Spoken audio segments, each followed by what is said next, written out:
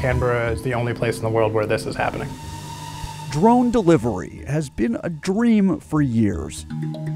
But in Australia's capital, the future's become a reality. That drone's on a mission. In its grasp is a package containing a hot coffee, and on its GPS is an address of an undercaffeinated customer. Oh look, I'm surprised that it's possible.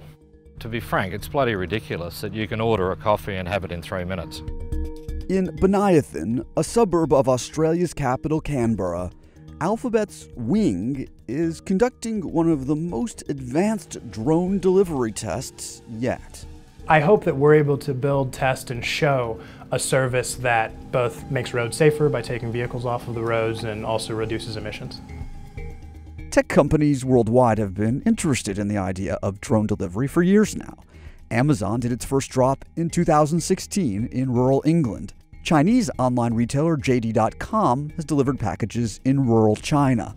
But Wing's 25 drones in Canberra are pushing into new territory, delivering hot meals and hot coffee that need to be in customers' hands within minutes.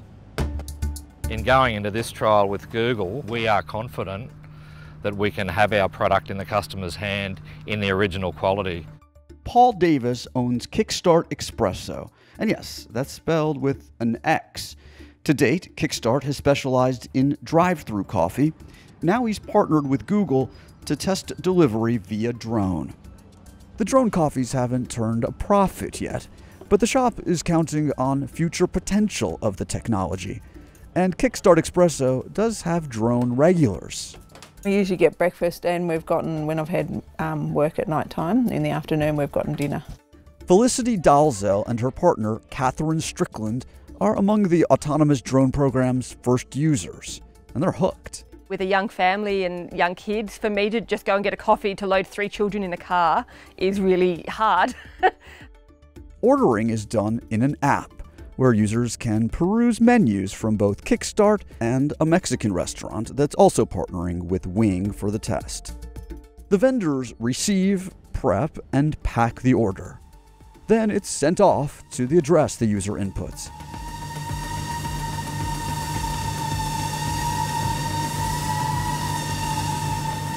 Users even select the package's drop zone.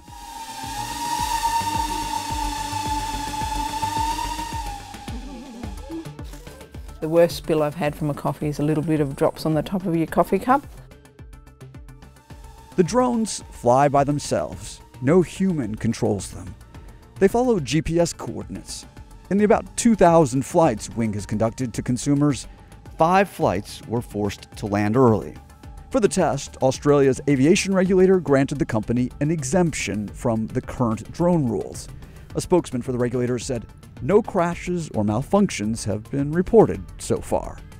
But safety isn't the biggest concern. It's like an F1 Formula racing car. It's absolutely irritating. Jane Gillespie is a local resident and a member of a group called Bonython Against Drones, or BAD. She, like others in the group, felt like the drones started operating without warning. And on the weekends, she says the noise is the worst. She can hear them flying starting at 8 a.m. Just this back and forth, back and forth, back and forth.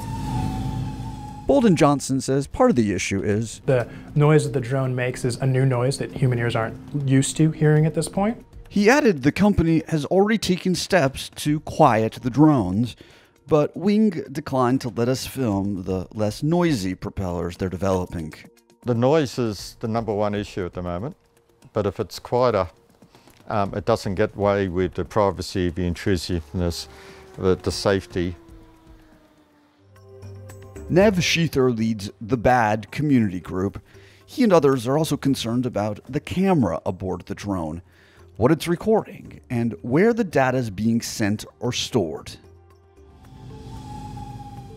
Our drones are taking a very low resolution photo only for navigational purposes on the bottom camera that is not seen in real time by anyone. It's equivalent to an airplane's black box. It's only used for debugging if there's an issue. I don't think Wing can probably address our concerns. I mean, they'd have to stop flying drones, which they don't want to do. In November, the group delivered a petition to the local parliament with more than 1,000 signatures calling on lawmakers to block future household drone delivery in Canberra. But Wing is planning to do quite the opposite. In the new year, the company plans to move its operations to a permanent facility just north of Canberra and scale up the delivery services.